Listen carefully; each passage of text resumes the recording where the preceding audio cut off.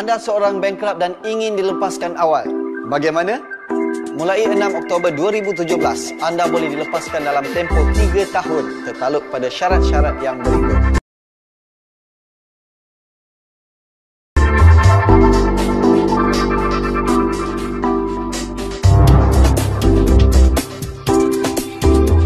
Untuk maklumat lanjut, anda boleh hubungi Jabatan Insolvensi Malaysia yang berhampiran ataupun anda boleh layari www.mdi.gov.my.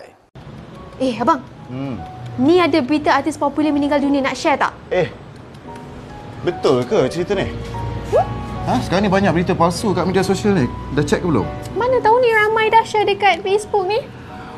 Sebelum kita share dalam media sosial, kita kena pastikan sejauh mana kebenaran berita ni. Bukan apa, kita takut nanti kalau kita share, dia boleh menimbulkan masalah pada masyarakat kat luar. Check. Kan kadang-kadang orang share berita ni sebab nak naikkan followers. Pendermaan darah adalah amalan mulia yang boleh menyelamatkan nyawa seseorang. Namun tidak semua orang boleh menderma darah. Adakah anda layak untuk menderma darah? Anda layak menderma sekiranya sihat tubuh badan, berumur 17 hingga 60 tahun untuk penderma baru. Had kelayakan umur maksima bagi penderma darah tetap adalah 70 tahun. Berat badan 45 kg ke atas. Telah makan sebelum menderma. Tidur melebihi 5 jam. Tahap hemoglobin 12.5 gram per desiliter bagi wanita, manakala 13.5 gram per desiliter bagi lelaki. Pendermaan setiap 3 bulan bagi darah utuh dan pendermaan setiap 1 bulan untuk darah aferesis. Anda tidak boleh menderma darah jika anda: 1 darah boleh menyelamatkan 3 nyawa. Jadilah adiwira dengan menderma darah, mempromosi kepentingan darah dan menganjurkan kempen derma darah.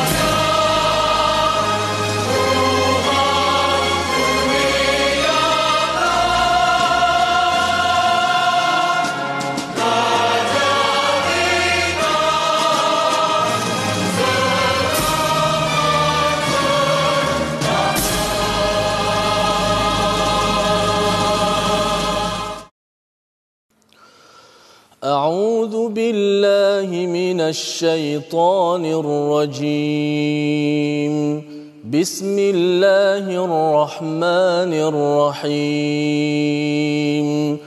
الحمد لله رب العالمين الرحمن الرحيم مالك يوم الدين إياك نعبد وإياك نستعين اهدنا الصراط المستقيم صراط الذين أنعمت عليهم غير المغضوب عليهم ولا الضالين